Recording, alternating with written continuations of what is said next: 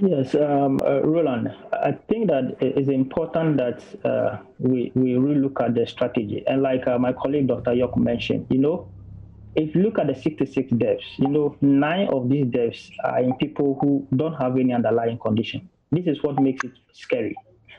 The news that is always in comorbid people with comorbid conditions, the story is not exactly the same. So, as young people who are even managing, handling, testing these viruses, you cannot predict how it will behave when you are infected. So it is more difficult, and there's what we call a force of epidemic. As if you have 10 people surrounding you who are all infected, you can put on all the masks you want to put on. The force of epidemic will catch up on you, and this is what is happening. As more people are becoming infected, your risk of exposure increases. So how do we deal with this? I mean, there are strategies to deal with this. They have the mitigation strategy and then the suppression strategy. When we started as a country, we applied the suppression strategy where you order restrictions, you close borders, you close social gathering, you make people sit home so that you can reduce movement, which is one of the major risk factors for infections. And then give some breathing space for the health sector. I mean, let people plan well, let people inject resources, expand your treatment centers, expand isolation centers, buy PPE, buy laboratory logistics, do all you can do. And then after that, you open up or ease restrictions whilst you put and you monitor the cases as they go by.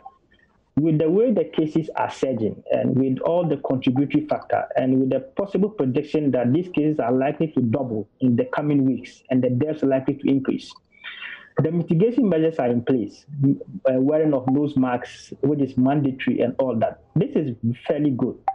But then if everybody wears nose masks, you can cut the virus growth by just about 50%. That one will not be enough to reduce pressure at the health facility.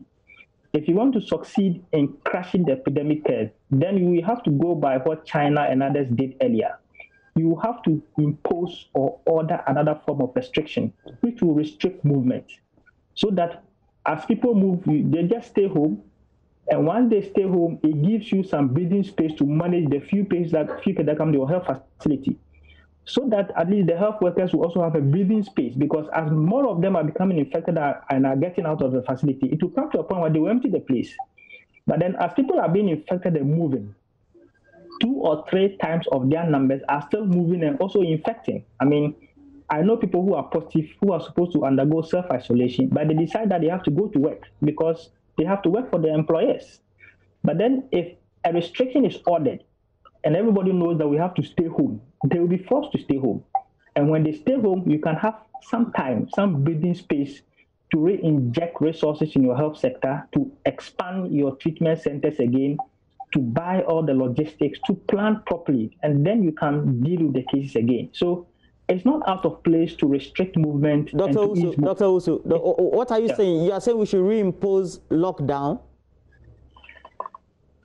How will you reduce pressure at the healthcare facilities? What is the option?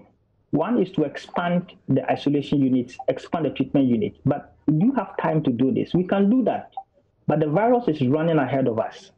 So if you have a virus running ahead of you and is moving at a very faster rate, you need a breathing space and a time to do that.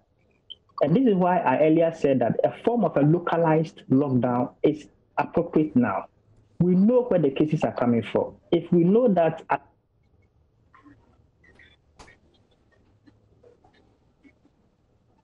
Oh. Dr. Owusu, are you on stream? Dr. York, are you there? Yes, I'm here. I can hear you. Do you support this localized lockdown, he says?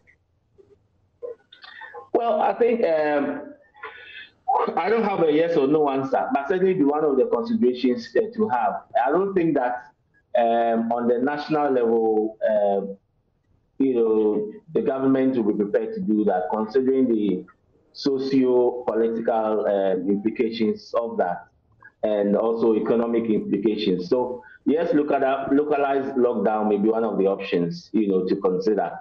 However, I think even as we consider those other options, what about the prescriptions that we've accepted that we should be doing? we say wearing of nose masks, social distancing. Just drive around, the cities and towns. Nobody's observing it. Just a few people, go to the market. It's a few days as if there's no COVID. Go to residential areas. And so the vim and the enthusiasm which we are preaching, we seem to be relaxing as the virus, the proportion increase. And this is a time rather to intensify. I remember seeing policemen, security people along the streets enforcing. Have you seen them again? They are all gone.